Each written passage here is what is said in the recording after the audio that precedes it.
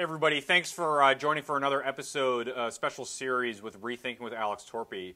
Who you're going to hear from in a moment is Kylie Oversen, who she and I met years ago when she first ran for the legislature in North Dakota. She was in her early 20s at the time, and not only has been able to do an incredible job as a legislator in North Dakota, but also managed to go to law school and finish that and become a lawyer. And is also was, and I believe still may be, the chair of the state party. And so she's really a dynamic person who's done a lot and put in a lot of hard work to get to where she is. So she's going to share with us just a couple different kind of lessons and reflections on running for office for those of you who might be thinking about that. So I hope you enjoy the quick conversation with Kylie, and let me know what you think in the comments. Thanks, everybody. Hello, my name is Kylie Oversen. I live in North Dakota. I am a former state representative and a former candidate for statewide office. I currently serve as the chair of our state's Democratic Party and am involved in a number of community organizations alongside my work as an attorney in private practice. I first ran for office at the age of 23.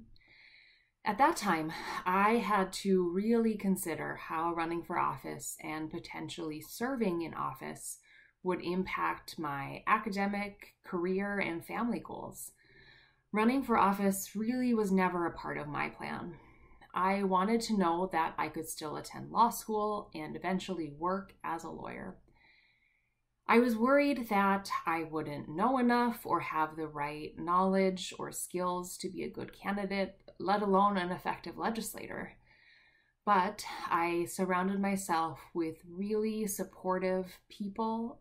I took time to learn the issues, and more importantly, I realized that no one really knows everything when they run. It's an unfair barrier that new candidates, especially women, place in front of themselves. What I found throughout that first campaign and in the two campaigns that I've run since then is that people are really looking for candidates and elected officials who will listen to them.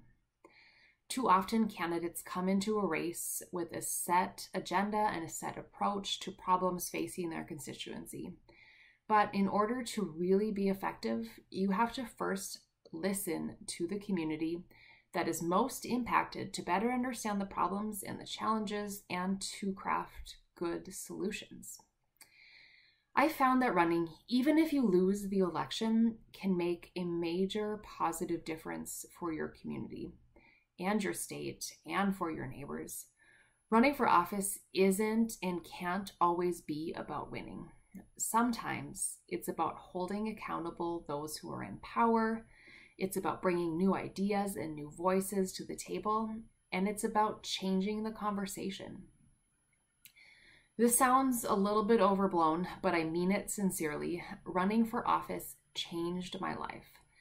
As I said earlier, running was never a part of my plan.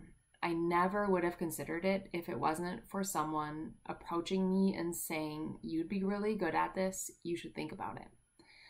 Making that leap, saying yes to running, was the single best decision I've ever made.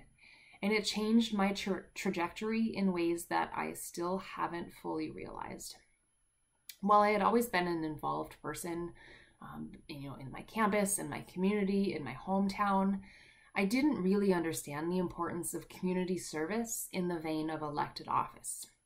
I didn't fully understand the impact that elected officials really have on our daily lives. Serving in the state legislature was the best job I ever had. I loved it. It was challenging and frustrating, but it was also immensely rewarding. I learned so much and met the most incredible people. For those of you who are considering running for office, I encourage you to say yes. Take the risk. Put aside whatever self-doubt or fear that you're feeling and take the leap. It'll be one of the best ventures that you'll ever undertake, and I promise you won't regret it.